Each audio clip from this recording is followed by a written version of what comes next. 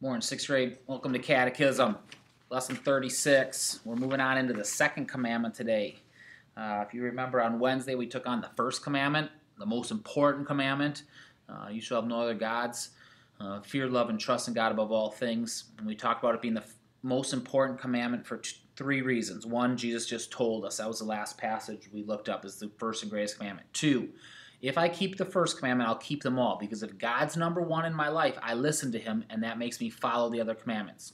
Three, if I break any other commandment, I'm also breaking the first commandment because I'm placing myself above God, and so I'm also breaking that first commandment. Today we're going to take on the second commandment, and that is, what is God forbidden command in the second commandment, and we'll get cruising through it here. We'll look up and start with Matthew 26, 69 to 74. If you have your worksheet sitting in front of you, we'll take out pretty much the whole first side. Okay, it starts this. Now Peter was sitting out in a courtyard, might be number 1, and a servant girl came up to him and said, "You also were with Jesus of Galilee," she said. Also number 2 and number 3. He denied it before them all. "I don't know what you're talking about," he said. Might be number 4. Then he went out to the gateway, where another servant girl saw him and said to the people there, "This fellow was with Jesus of Nazareth." Number 5. He denied it again, this time with an oath. "I don't know the man."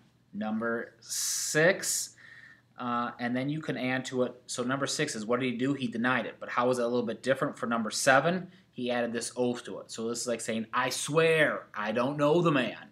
Okay, so that's how you're hitting number 7. After a little while, those standing there went up to Peter and said, "Surely you were one of them. Your accent gives you away." Number 8. Then he began to call down curses, and he swore to them, "I don't know the man." Immediately a rooster crowed. So verse 9, guys, is you got to get the 2 things he did wrong. Okay, so number 1, he's calling down curses, and number 2, he is swearing. So guys, lots of times we use cursing and swearing in today, and we think it's using 4-letter words. That is not cursing or swearing. Cursing is asking God to send somebody to hell, and swearing is asking God to be a witness. Now, if we understand cursing, guys, and asking God to send somebody to hell, we'd never do it, because God obviously doesn't want anybody in hell. But we do that all the time when we ask God to damn things. So you think how many times in America we utter that phrase of, "God damn this." Now, I can use that properly, guys. I can say, "God damns sinners to hell."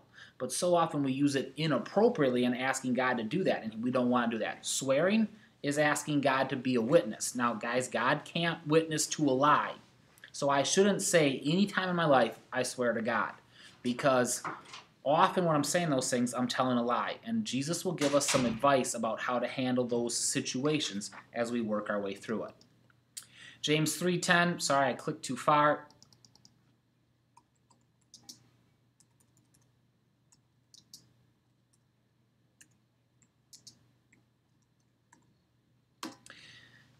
He says this, "Out of the same mouth comes praises and curses. My brothers and sisters, this should not be."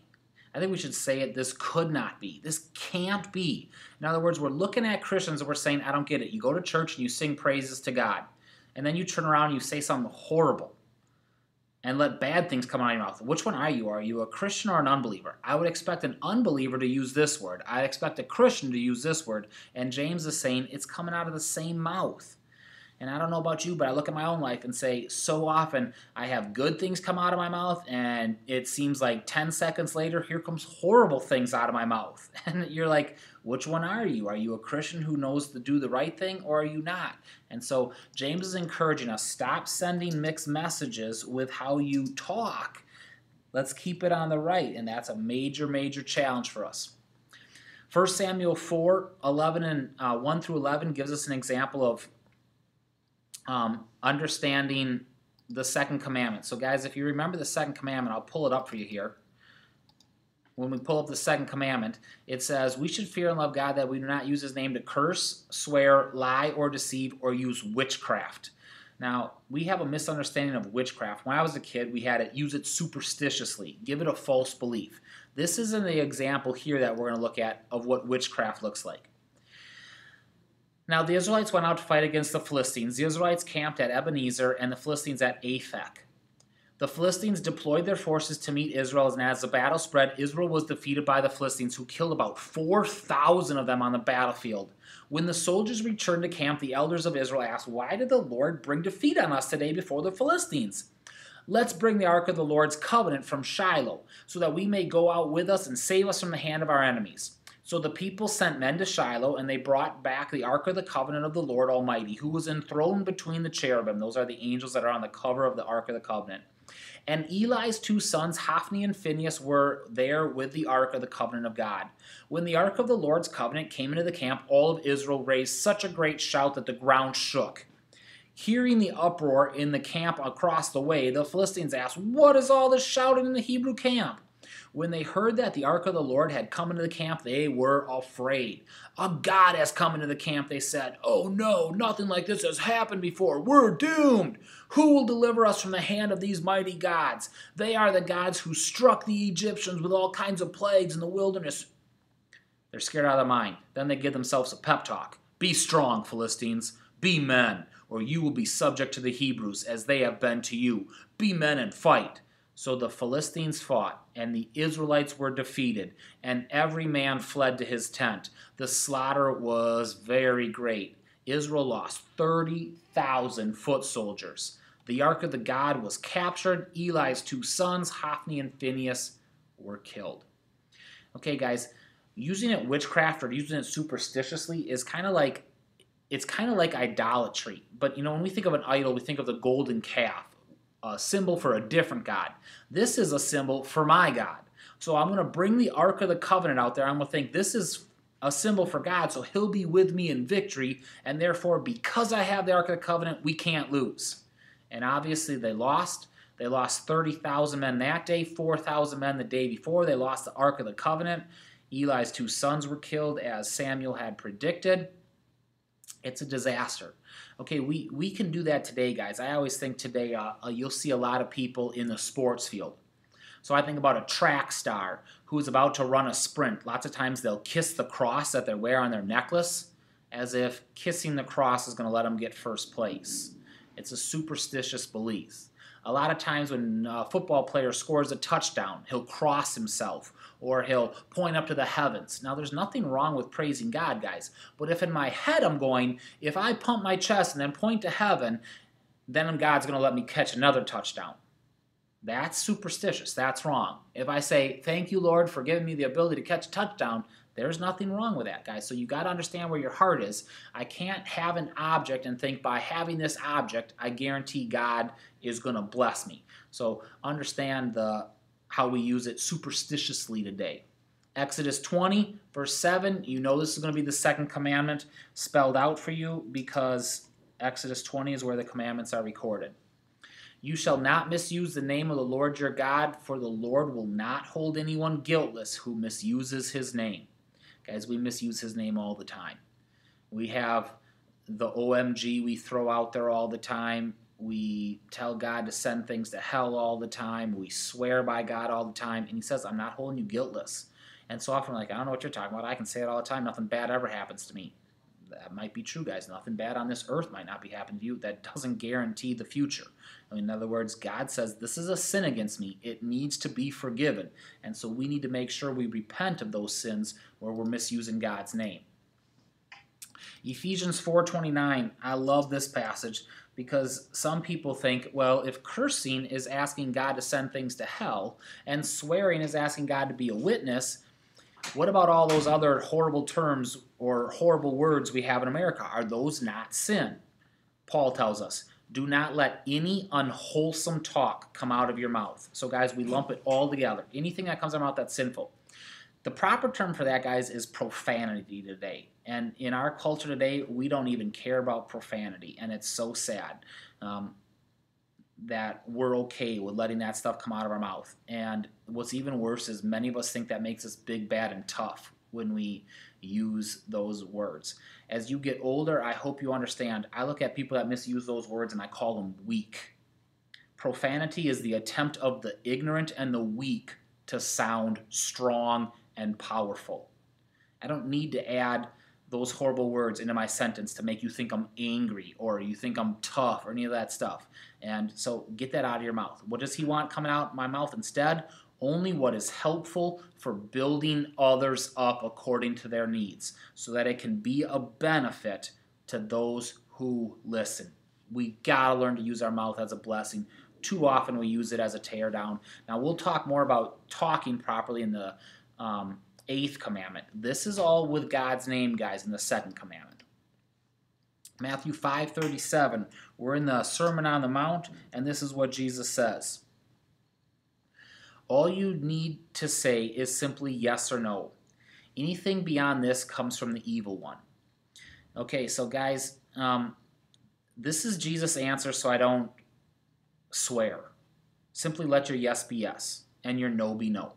Everything else is from the devil. So I won the lottery last night. A lot of people say, no you didn't, and I'll go, yeah I did, I swear to God. Okay, if you didn't believe me the first time I said it, guys, you're not going to believe me as soon as I think I say I swear to God. All it's doing is making me compound my sins. Now there's a good reason why you might not believe me. One, I might have just told a crazy story like, Mr. Bauer, there's no way you won the lottery. So if I'm telling stories that sound really crazy, I should maybe expect people not to believe me. Number two, the other time that people don't believe us is they know we've had a history of telling stories. This is the boy who cries wolf. And so if I lie all the time and people are like, I don't believe you, and I think I have to swear to make people believe me, I should maybe self-reflect and say, I might be a liar way too often, and people are rightly saying, I don't believe you because of this. So on your test, I'm going to ask you, hey, what's Jesus' advice so you don't swear? It's right here. Always let your yes be yes and your no be. In other words, always tell the truth. And then people will believe you when you tell something that might sound a little bit way out there. Okay, Matthew 15:9 says this. They worship me in vain because their teaching are merely human rules. Jesus is going after the Pharisees and he's yelling at them because he's saying they think they're worshiping me, but they're really just doing human rules. They've taken away from God's Bible. They've added their own rules to it and they think that makes them good. That's awful. That's not giving God credit for the word that he has, and so we can't do that. Question 1, what does God forbid?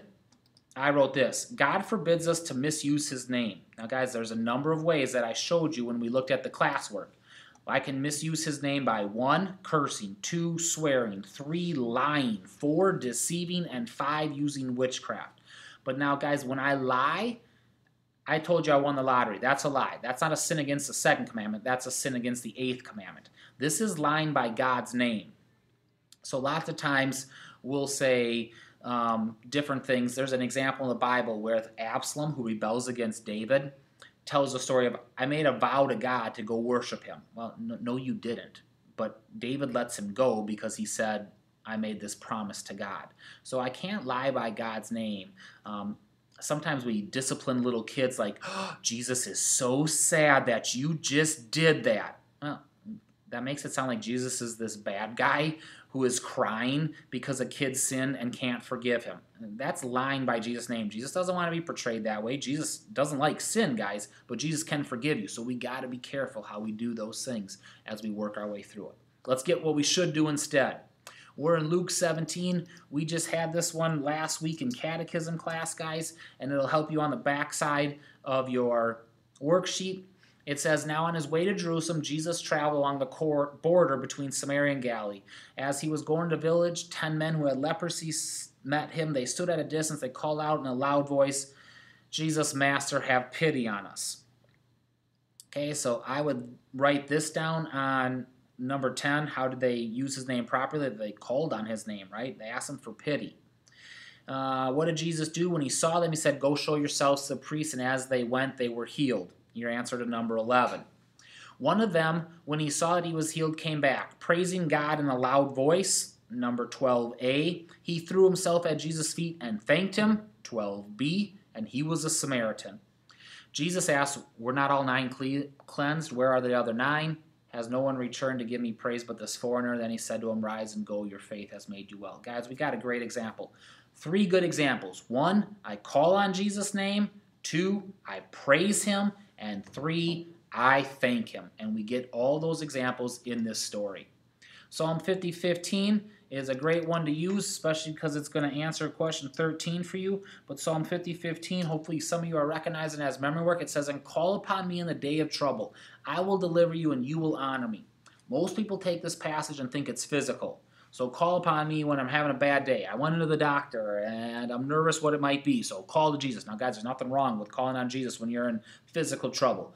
But, guys, God has never promised to deliver me from physical trouble. He's promised to deliver me from spiritual. So what I'm supposed to say is, I'm supposed to call on God today. Why? Because I need the forgiveness of sins. God, I'm in trouble. I sinned. Will you forgive me? Yes, I'll forgive you. You're delivered. Thank you, God. You're awesome. Let me honor you, right? So that's really what this passage is getting at, guys.